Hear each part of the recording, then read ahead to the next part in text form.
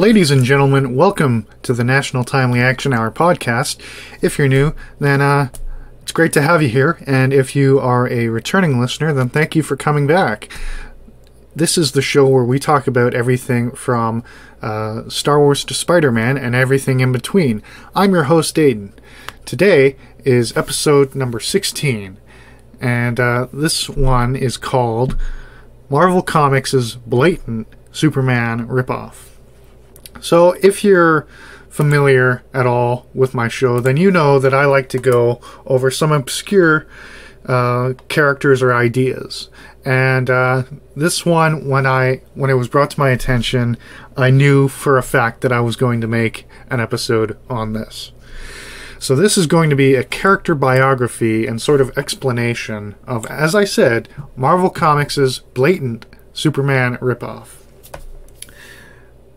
Real name, Ethan Edwards. Alias, Virtue. Other aliases, Moral Man. Height, 6 feet 10 inches. This is a beast of a man. Weight, 295 pounds. Hair color, blonde. Eye color, blue. Base of operations, New York City. Marital status, single. Universe, Earth 616. First appearance, Marvel Knights Spider-Man, issue number 13, by Reginald Hudlin and Billy Tan, published in June of 2005. Now here's the doozy. Species, Skrull. That's right, folks, you heard it here. Marvel's blatant ripoff of Superman is in fact a Skrull. So, let's get into a bit of the character's history. As I said, his name is Ethan Edwards, and his father placed him on a rocket as a baby just moments before Galactus devoured the Skrull homeworld. And this was after his father had given him superpowers. And the ship leaves the Skrull homeworld, Galactus devours it, and he lands on Earth in a town called Hicksville, Iowa, where he is found by a farmer and his wife, and they adopt him and raise him as their own son. Sound familiar?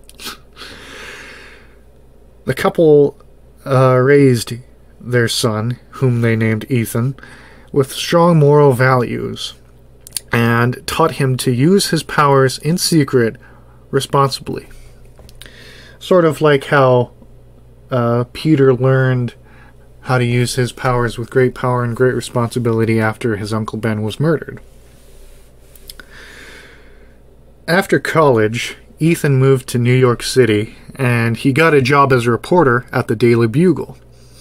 There, he met Peter Parker when J. Jonah Jameson had them work together on an assignment. This was going to be a piece about Spider-Man. I don't remember exactly what the details of it were, but, you know, J. Jonah Jameson, he wants them pictures of Spider-Man. While they were working on this project, he and Peter became good friends. And, you know, they were out doing their assignment, and Ethan's face was quickly photographed while he was rescuing a guy in his Virtue guise. And, you know, he was photographed while he was taking off his costume in an alley, and it was broadcast to the public. So Peter revealed to Ethan that he was Spider-Man, and so they had that kinship. Then Spider-Man brought Virtue to the Baxter Building, where the Fantastic Four were testing his powers. And then the FF found Ethan's ship in Iowa after he told them about about, you know, him being from Iowa. Then, while they were out, Virtue accidentally murdered a man. And, you know, Spider-Man's not having any of this. And so, you know, he tells the New Avengers, at this time it's the New Avengers, he tells them about Virtue, and they go and they fight him. And then Ethan flees, and eventually Peter's Aunt May and Iron Man's butler, Edwin Jarvis, track him down and convince him to use his powers for good. And then Ethan leaves the United States and goes and helps people around the world. And then later he joins Wonder Man's team, the Revengers, and they defeat the Avengers. Wonder Man is a character who's been around since the 60s, and he was a member of the Avengers, but then he died, then he came back to life. It's a whole thing. Maybe I'll do an episode on Wonder Man. Then later, Ethan returns when he is part of the Kree-Skrull Alliance. So back in the 70s, there was a story called the Kree-Skrull War, and that explains how for centuries the Kree people and the Skrull people had been at each other's throats. And I guess at this point in time, they're like, let's just make them allies. And Ethan was part of them. And like I said, he's just a straight-up rip-off of Superman, albeit with a few differences. For example, he's a Skrull, and when he learns that, initially he's horrified, and then he comes to accept it. So I briefly discussed the Skrulls. I think so.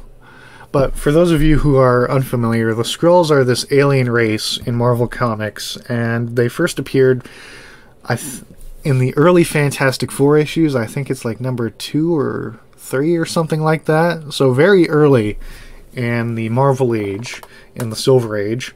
And they're basically an allegory for communists because they can shape change, and they're infiltrative, and they're always trying to take over the world. And it's 1961, so Joseph McCarthy's still fresh in the mind of the citizens, and that whole thing. Not to get all political on you, but I'm just trying to explain the history here. But yeah, the Skrulls are an interesting part of the Marvel universe. And let's go over some of Ethan's powers. So he's got super strength, speed and flight, X-ray vision, like Superman. And he's got laser blast from his palms instead of his eyes. And his Skrull physiology allows him to shape change. And he is nigh invulnerable. And he has healing powers. So he can heal himself, and he can heal others. And not much is known about where he is now, but I just thought I'd just go over his history.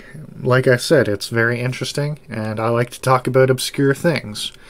And if you're new, then I hope that you enjoyed this video, and please subscribe to the podcast so you can hear other episodes such as this. And I would like to thank those who support me on patreon.com/AidanVaughn. That is AIDANVAUGHAN. No spaces and no capital letters. And you can join us on our Facebook page. That's the National Timely Action Hour on Facebook.com. And you can follow me on Twitter.com. That is at TheBuddha99. You can join our Discord server to chat and share memes and just have an all-around good time. And please go to my YouTube channel. That is the National Timely Action Hour on YouTube. And check out my comic book reviews and my TV show reviews, video game gameplay, action figure reviews, etc., etc. So thank you so much for listening.